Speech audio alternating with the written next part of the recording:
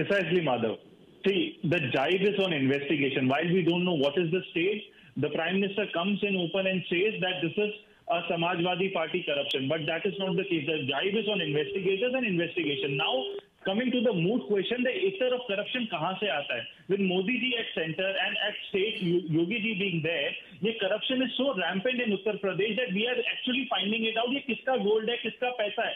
Which while as of now we don't know. It is just a political issue, misidentification of people. That is what the case is. But how do you use it for your political advantage? That is an excellent case which we have right now. We don't know who the real guilty people are.